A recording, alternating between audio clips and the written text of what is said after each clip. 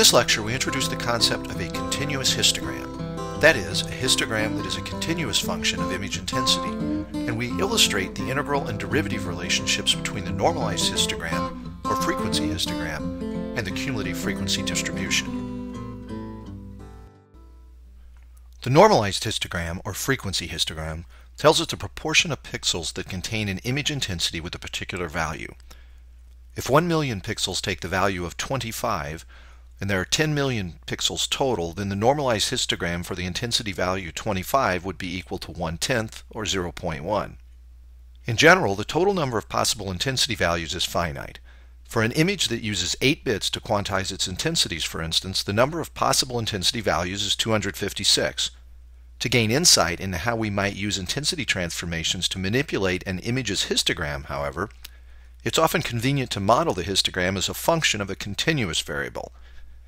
That is, we'll assume that image intensities take all values between 0 and some maximum intensity I max.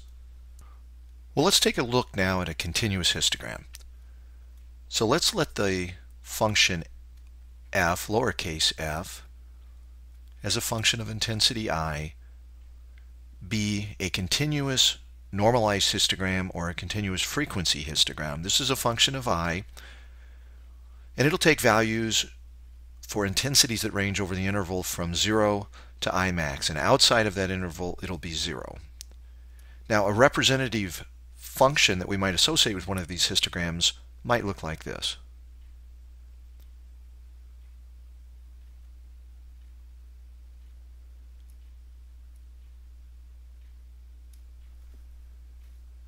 Now, this continuous histogram doesn't tell us the proportion of pixels that take a particular intensity value. For instance, if we call this intensity value I1, this intensity value I2, this value does not tell us the proportion of pixels that take the value I1, and this value of the histogram does not tell us the proportion of pixels to take the value of I2.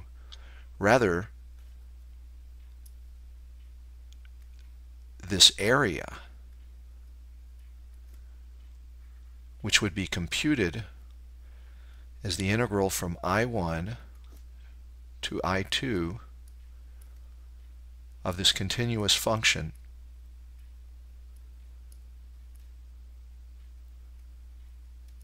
that would tell us the proportion of pixels that have an intensity value between I1 and I2. Now, we'll put two constraints on the continuous histogram. One would be that the continuous histogram evaluated at any intensity value I is always going to be greater than or equal to 0. And then if we look at the proportion of pixels whose intensities take a value somewhere between 0 and the maximum intensity, so we integrate this histogram over that interval, well, that'll be equal to 1. That is, all of the pixels take some value between 0 and I max. So all of these numbers, the proportion between any interval within 0 and I max, this number would be less than or equal to 1 and greater than or equal to 0. Now, the cumulative frequency tells us the proportion of pixels that take values less than or equal to a particular intensity. So let's put an axis up and take a look at the cumulative frequency. So the symbol I'll use for that is a uppercase F,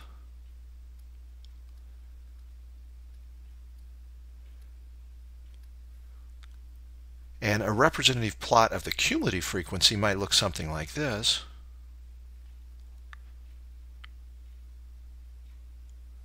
Where, when we get out to the value for the intensity equal to I max, the value for the cumulative frequency would be equal to 1.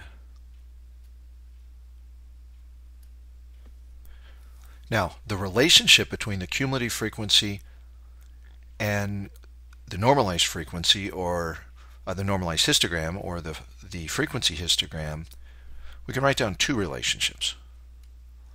One, the cumulative frequency evaluated at a particular intensity I, so the proportion of pixels that have an intensity less than or equal to I is equal to the integral from 0 to I of the frequency histogram. And so now we're using I as the variable to denote intensity that we're evaluating the cumulative frequency at. So we'll need to use a different variable inside the integral, and I'll just use a dummy variable x. So that's one relationship.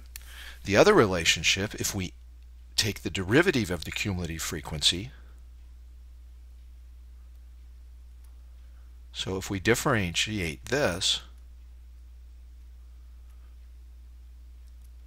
with respect to the intensity, well, that's going to be equal to the frequency histogram or the normalized histogram at that intensity. So those two relationships tell us how the frequency histogram or the normalized histogram is related to the cumulative frequency. Well, what we'd like to do next is just take a look at a couple of examples.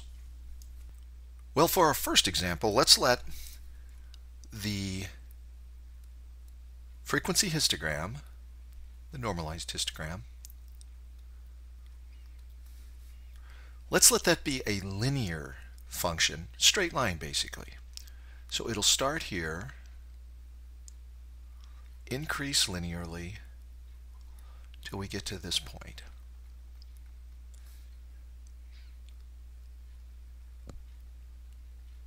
Now let's see what we think the value would need to be at this point.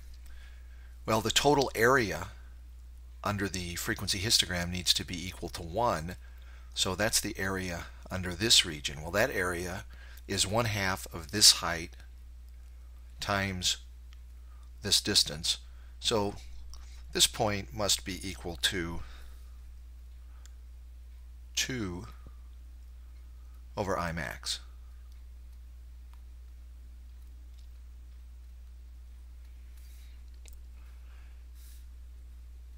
And it turns out that the mathematical form for this particular frequency histogram function would be 2 times the intensity divided by I max squared.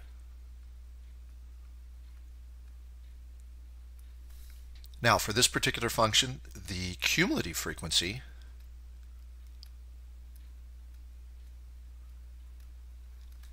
would be equal to the integral from 0 to I of 2x over I max squared dx. And again, this is the integral from 0 to I of the frequency histogram f evaluated at x.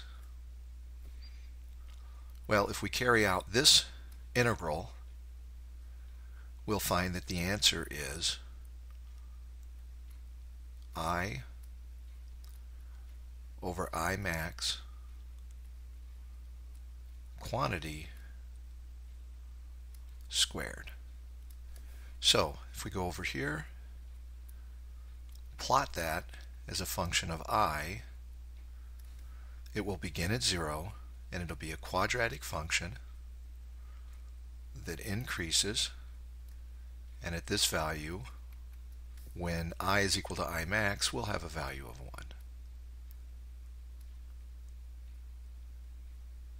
Well, let's take a look at another example. Suppose in this case we'll let the frequency histogram be a quadratic function. So let's give it this form.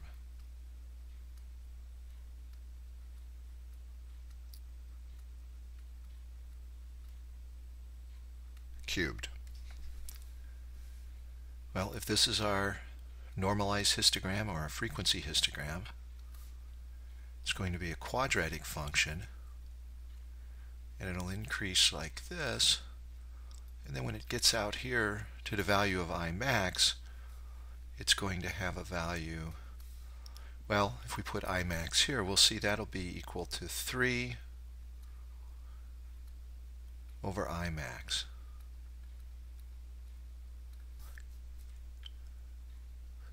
So let's determine what the cumulative frequency would look like. It's going to be the integral from 0 to I of now 3x squared over I max to the third dx. And if you work through that integral, you'll find that the answer is I over I max raised to the third power. So the cumulative frequency in that case is going to look like this. So now it's going to go up like the third power, and of course at that value we'll have I max over I max raised to the third, and that'll still be equal to 1.